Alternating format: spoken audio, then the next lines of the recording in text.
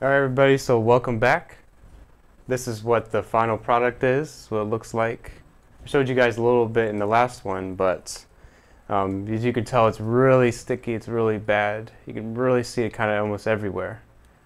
We put a little bit of alcohol on it just to get a little bit of it out, but of course it's going to be really bad. So we actually have a little problem here that we wanted to dip it this way, but if you check it over here, it looks like that the trackpad is going to get in the way. Of course, the little palm rest here, there's a big metal piece you can see. It's too big to really thoroughly get all this keyboard in the whole way. So we're actually going to go dip it the whole way in this time, and we're going to be doing it one on each side, so 1 minute on each side here.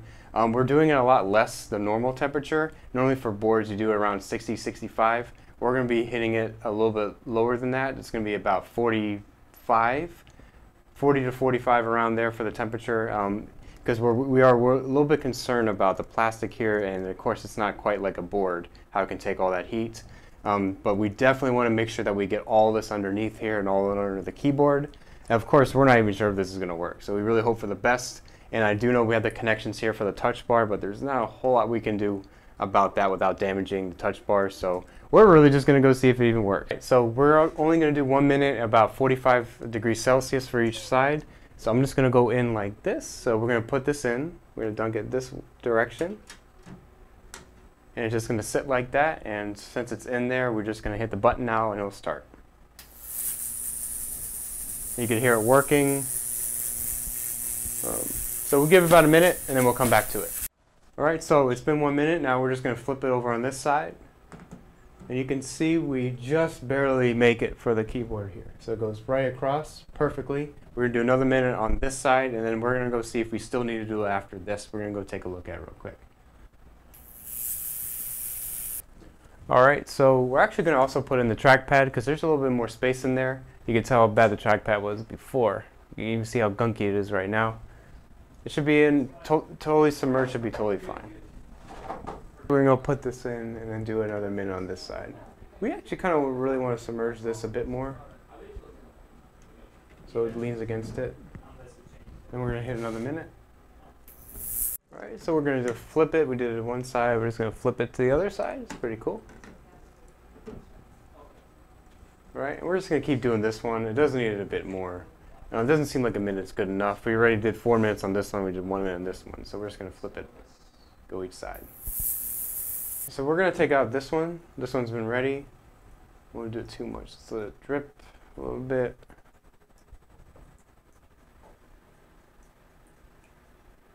Okay. Shake it a little bit. There we go. Okay. Now we're going to put it in here. Okay, so we took it out now. Looks pretty good. We actually feel the keys here a little bit. They're actually a lot more responsive. They're not so sticky. Actually, where the damage is right here, you can kind of hear that. It does feel really good. So now what we want to do is, of course, because this is water mixed with a solution, we definitely want to make sure you get 99% or 100% alcohol.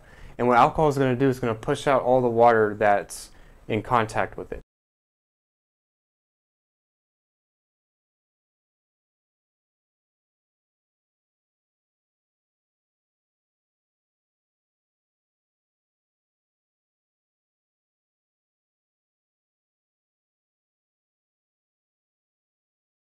Alright, now that we pretty much soaked the whole thing in alcohol, all the water should be pushing out, which is great.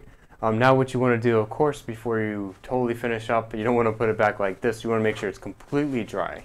And I would say definitely leave it with maybe a fan on it for a very long time, just to make sure everything's completely dried up. You don't see any type of wetness or anything, because you don't want to put that back with any type of residue or any water or any alcohol left with it. Alright, so we'll get back to that and then we'll get to the trackpad.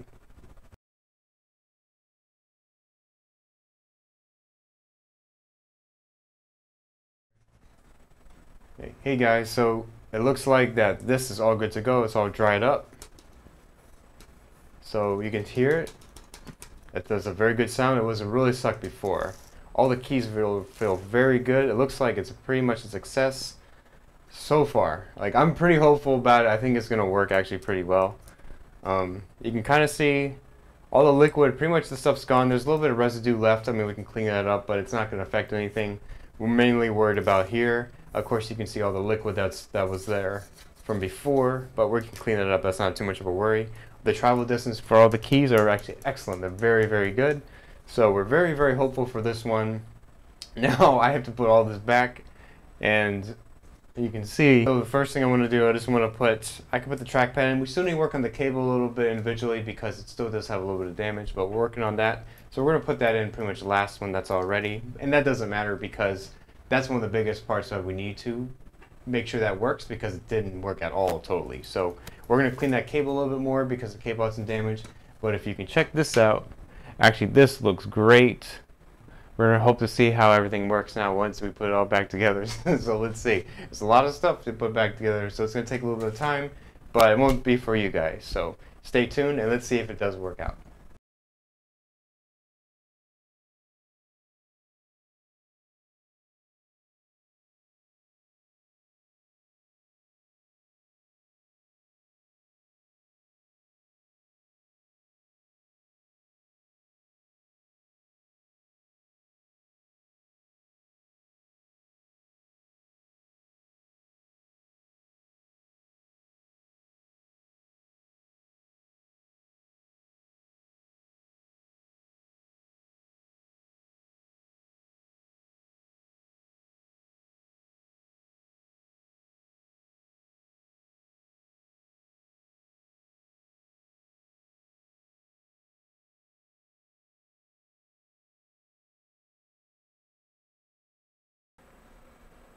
So as you can see here, the trackpad cable was completely damaged, and not only that, we actually had to fix the trace of the trackpad cable.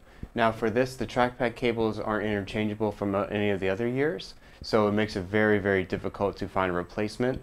You have to get the exact one of the 2019 MacBook Pro, but unfortunately we weren't able to find that cable, so we had to apply this fix and see if it worked out.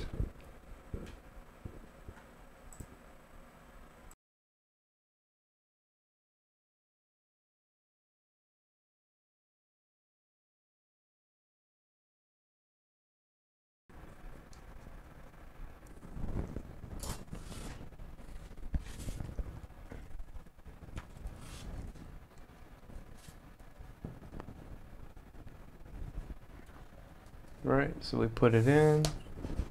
Now it's just connected here. And let's connect the battery.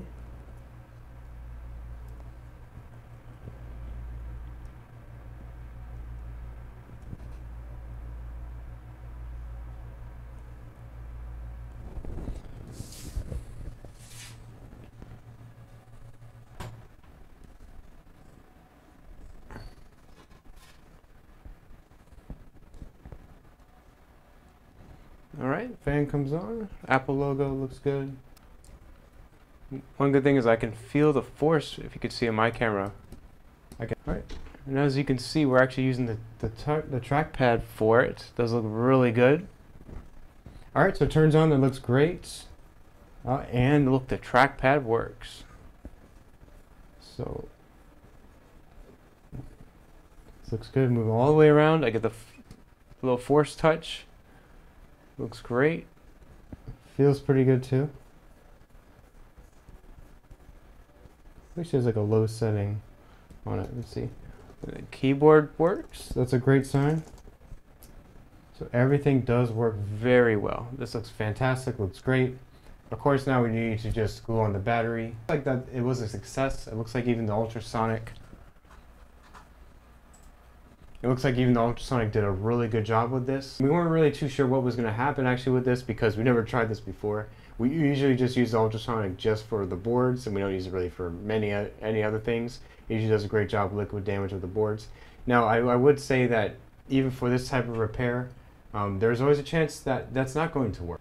So we had actually a machine that turns on, and that's one of the scariest things, especially when you put it through an Ultrasonic or any other type of repairs, is that it's already turning on, and you don't really want to try to mess at least that piece up. But however, this did work out very well. We were able to use Ultrasonic to clean the keyboard, to clean the trackpad, and we're actually pretty shocked that this worked because I wasn't too sure if this was going to work. The final touch that we really had to do was the cable on the trackpad because that was totally damaged. It was beyond the point where, you know, ultrasonic could clean it. It was actually had a little bit of a burn mark there. We did replace one of the traces on it, so it did work very well, and we're actually very lucky it did. Because if we would have messed that up at any point, we would have to get another trackpad cable. But then again, if you realize the whole point of doing this repair is none of these parts are available at this time making the video. So if we mess up on these parts, even if we get a replacement, then we're not too sure if it's going to work because they have the T2 chip, and it wouldn't allow us really to boot. Maybe we might get stuck somewhere, or won't like the keyboard, maybe won't turn on. There's lots of ifs, especially on doing these type of repairs.